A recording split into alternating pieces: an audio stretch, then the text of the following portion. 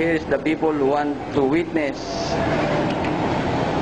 the test run of Ismael motor. Here is Joseph. He's a professional electrical engineer. Edgar, ano mo? Engineer na para, electronics engineer. Electronics engineer. And specialist, oil drilling specialist with a lot of experience regarding Leo Caparas and electrical of oil rig. SCR specialist in power system. SCR specialist. This is the one used for switching the power supply or something like that. What we have here is a new technology that will be introduced to the world. Here is our battery that we will use. 12 volts, 26 ampere only, ordinary lead acid battery. Here inside the box, some sort of supercapacitor, replacement of the battery. Here is a coil, controller, and then capacitor. Now here is the DC motor, ordinary DC motor. We will run it using the 200 watts battery only.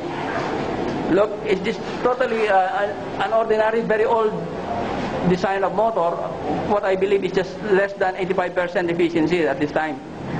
So using this 12 volts battery and powering up the 220 volts DC motor, 58.3 ampere, that's next to impossible.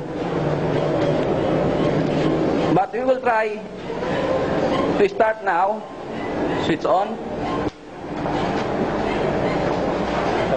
Okay.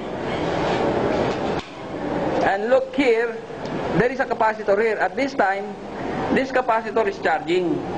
But we don't have a charging circuit yet. It's still ongoing. So what we need to discharge it manually to avoid an explosion, because the maximum of voltage to handle is 400 volts. So we will not let, based from this tester, 178, the maximum will be here, it must be 350, or else it will explode once we go to the 400 volts. So I will start now. And here is the motor.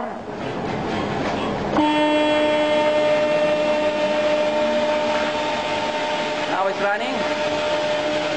And here, 309. Discharge.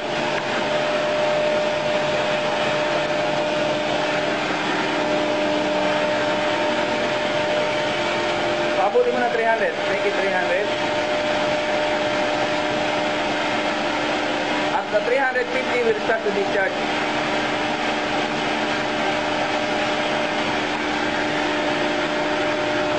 Okay, go. Pitik lang. Ya, pitik lang. Please. Off.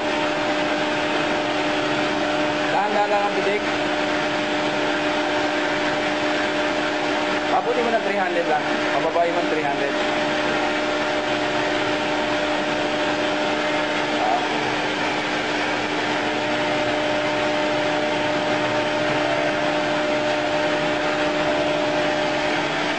The motor is still running.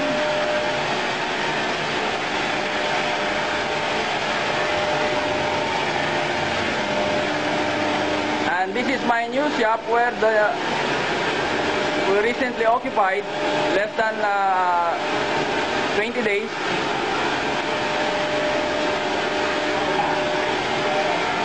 Oh, ipan mo. Ipan mo.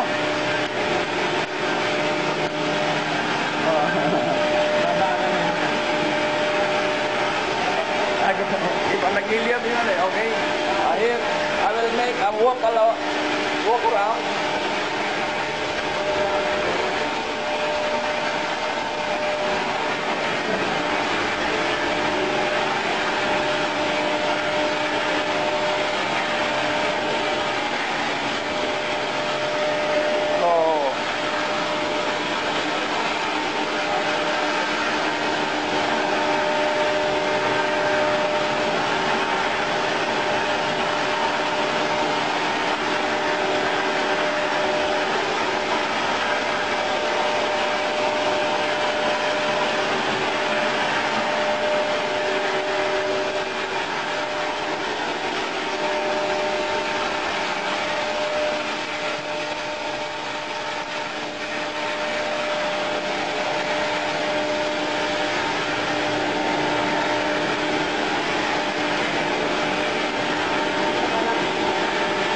discharging it. Oh. Ilang minuto tayo?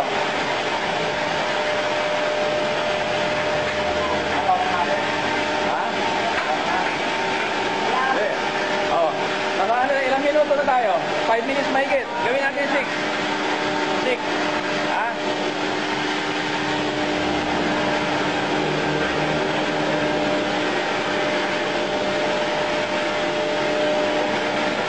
Oh.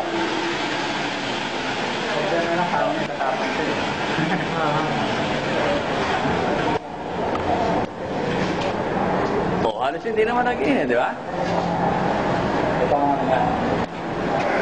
Okay, so took us 6 minutes. Okay, now we will measure how much battery left after more than 6 minutes.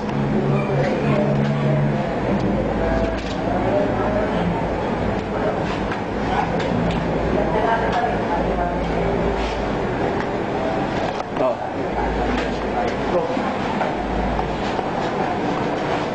12.1. It's discharge for 12.1. Still full. Still, ah. Sandali. Sige, lagay mo. 12.1, di ba? Yes, what we have is 12.1 from 12.5 after 6 minutes of dry run without a load. What is your name? I'm Joseph Theo. I'm an electrical engineer. Your experience? My experience, I'm a consultant from the US Embassy and US Embassy, you are consultant regarding electrical regarding electromechanical project. Okay, what you can say about this test demo about Ismael electric car? Well, it's amazing discovery, and it's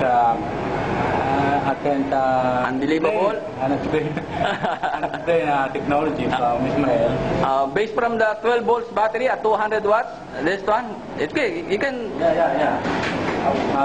It's only they are only using 200 amperes. No, 200 watts. 200 watts. I mean, and load 12 volts, and the load is 15 kilowatts or 15 horsepower. So I think to run at 12 volts, that's impossible actually. But by new technology, this is what we call it PWM or pulse width modulation. This was happening. But now you are sure that there is no extra connection or external wire under the chassis? no magic. No, truly there is no outside wire, etc. Yeah.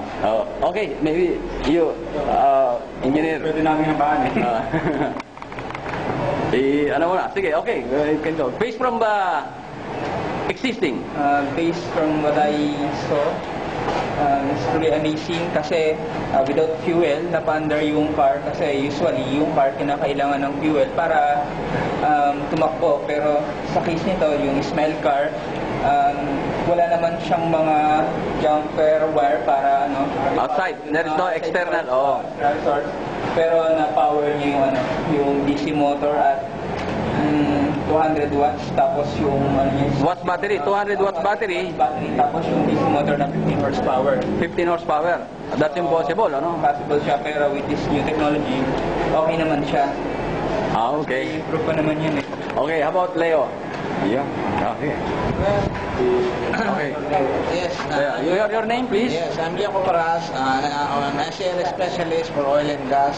We usually deal with big horsepower drive system. The way we look at it, I have evaluated Ismael's drive system. I call it a drive system rather than the whole thing because what drives the car is the drive system that run the motor. Okay, yes. Okay, so basically we have achieved something here, in the sense that we use only a basic 27 Ah battery, very ordinary, small, comparing to what we have known in the past that you need a bank of batteries to run a certain load. In this kind of inverter design, Ismael controller drive controllers. Beside another thing, although there's only 200 watts we are using battery, but still we are discharging manually to avoid overcharging because I think there is a future on this design because, as you see, with limited power source we have, we can extend the light, we can extend or regenerate the power within. So, with few basic design and modification, I believe this thing is a near future or could be the thing of the future in the coming days. how about the scaling up, like running, not, this is 15 horsepower, let's say 500,000 horsepower, like running a ship or a big truck or etc. What is the scalability? That's the way I can see in the design because right away, if you compare the power outage against the input power that we have been using, it's relatively small. The way I look at it, if we further improve the design and everything, the chances the load can carry the given power output of the design. So it means it's positive that the scalability to increase the horsepower or just changing the motor and increase everything here to scale up, it means it can work more 1,000 times. Not to say that out of small power you can get great power. That is not even, well, to some designers, it is really questionable to have an available power of, say, 1,000 watts that could give a 10,000 watts outage. So, the way I look at it, my evaluation is, this is very promising because every inch of power that you have on the battery is being utilized and regenerated. Very good. Okay. Now, at this time, what we can promise, after 15 days or 20 days, this will perform an actual road test. So we will know exactly what will happen. Now, it's just a show of some interest. We don't know exact figure, but there is something amazing on this technology. And now here on this side, we are preparing now the enclosure of this car for, protection from the rain, etc. while at road test. Maybe in 15 days, this can be possible to perform an actual demo on the road. Okay, thank you.